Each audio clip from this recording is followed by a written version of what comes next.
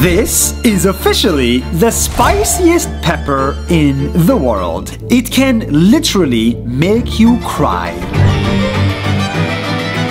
And this pepper did not grow in nature. It was created by this man.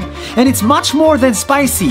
This pepper actually saved this guy's life. It made him rich, and it's now helping him fight cancer.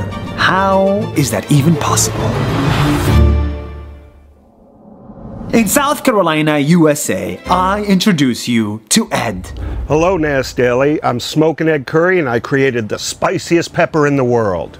Ed was addicted to alcohol, and the one way he could quit alcohol was by eating spicy peppers.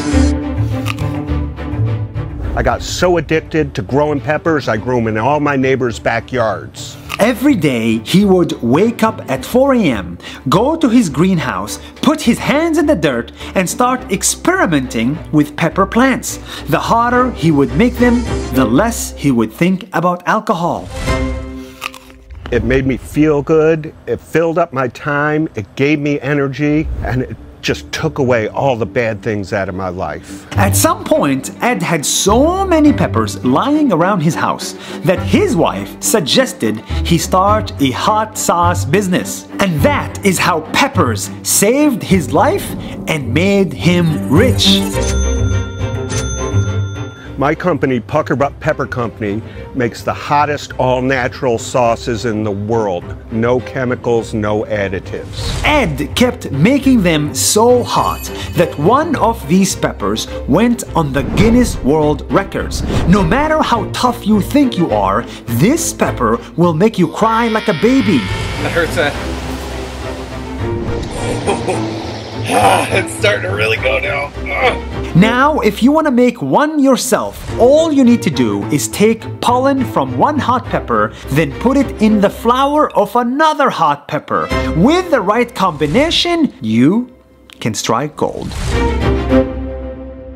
Breeding a new pepper can take years. Even though it's simple crossbreeding, it's going to take 8 to 10 years to get a stable pepper if you succeed. Now Ed wants to make his peppers even hotter. Not to beat the world record, but to save lives. Peppers have an amazing chemical in them called capsaicin that has awesome health benefits, such as with digestion and with heart disease. That's right, this little pepper is more than just a little something to put on your food. Ed's peppers are being used by scientists to help children with obesity and in some cases contribute to cancer research. The chemical compound capsaicin also affects a cancer cell. It causes an autoimmune sequence that destroys the cell, and there's lots of information on the internet to back that up. Ed's story shows us that sometimes all it takes to spice up your life is one single hot pepper. Hey everybody, thank you so much for watching Nas Daily. Nas means people in Arabic, humans. And we are on a mission to show you the stories of humans from all around the world. I'm actually very excited about the videos we're working on. So please follow us on Facebook and Instagram so that you don't miss a video. We think everybody in the world should watch them. Thank you and see you soon.